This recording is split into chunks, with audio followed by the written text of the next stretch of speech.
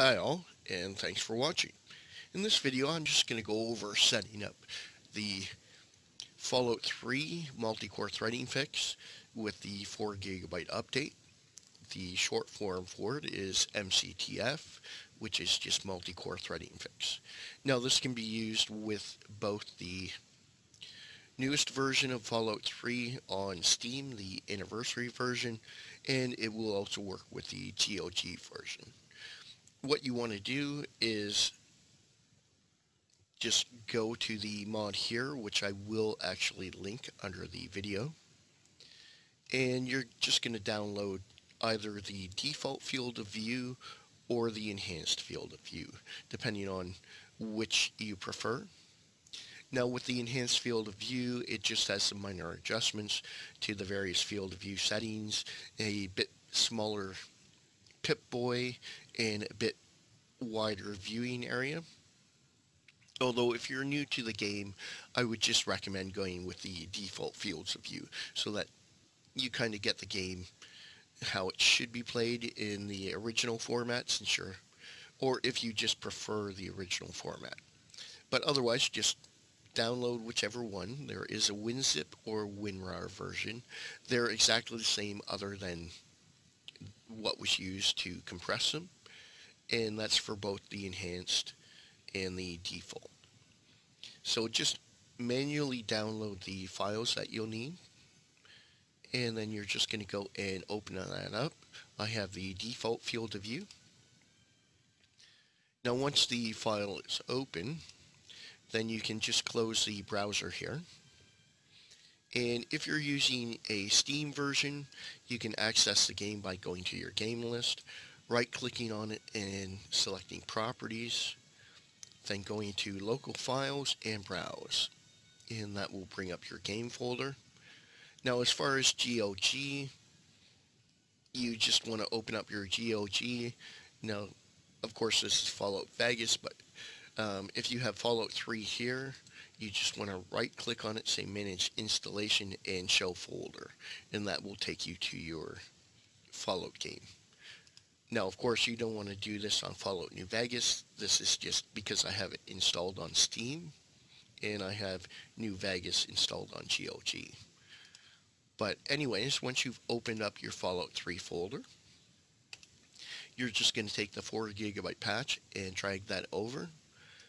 Now, I would suggest that you just make a new folder and call it Originals.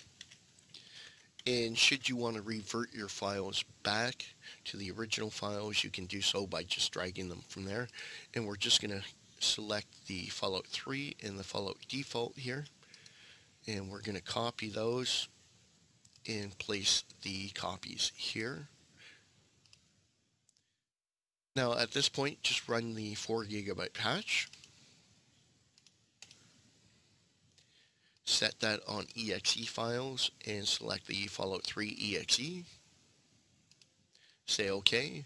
Now if you're on GOG, you don't need to put the patch on the Fallout 3 exe because it is already set for 4GB.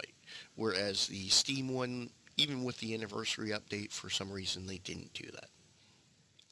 But anyways, so after you've done the patch, you want to drag and drop the Fallout default into the folder here and just replace the original, and we have the backup should we need it.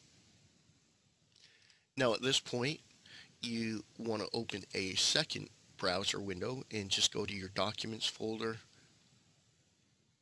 your My Games, and your Fallout 3 here. And what you want to do is just delete any files here. Do not delete your save folder.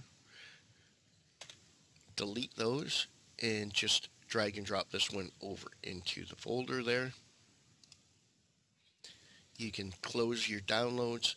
Now, you can leave these windows open just in case, but at this point, all you have to do is run your game. If it's GOG, just start it from GOG. Here, I'll start mine from Steam, and we're going to have to reset our settings.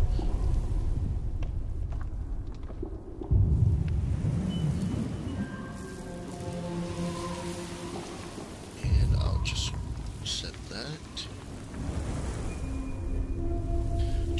vertical sync, say OK, and just go into game. And what this will do now is it's just generated all new INIs for me in the My Docs folder.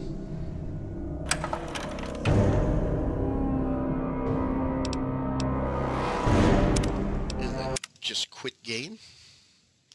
And if you notice, now all my INIs have been generated in the Documents folder. So your game's all set at this point. And just enjoy your gameplay. Now, otherwise, if you want to do foes, I'll just talk about that. And with GOG, you can add your foes normally. It will work with the GOG version.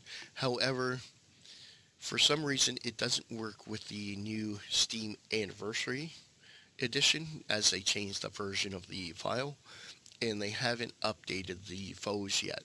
So if you do want to use foes, but you're on the Steam Anniversary Edition, then go down here under the optional step, and you'll see a link here for the Steam Anniversary Patcher. And that's so that it will actually patch your game so that you can run foes. And if you just click that link, that will take you right through to the other mod. Otherwise, just add your script extender if you're on GOG or on an older version of Fallout 3 that still works with it, and add it here as directed, and you can still change the name over. Now, I do have some other videos here for the previous setups, and you can go over those too. They may have some information that you could use off them. You will need to unlock your FPS again if you did that previously and then just updated recently. And you can watch this video here on how to do that, and that's just a single line change. And basically, everything here is the same as it was previously, just with a few updates to kind of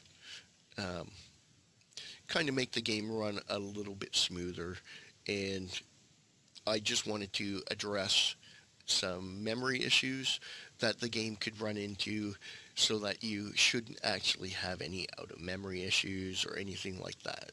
I've never come across an out-of-memory issue, but I do know that that was a problem in the past. Maybe not for this, but when using certain types of mods, like texture pack, an extremely large texture pack could cause that stuff. So hopefully these changes will actually help prevent those type of things in the future.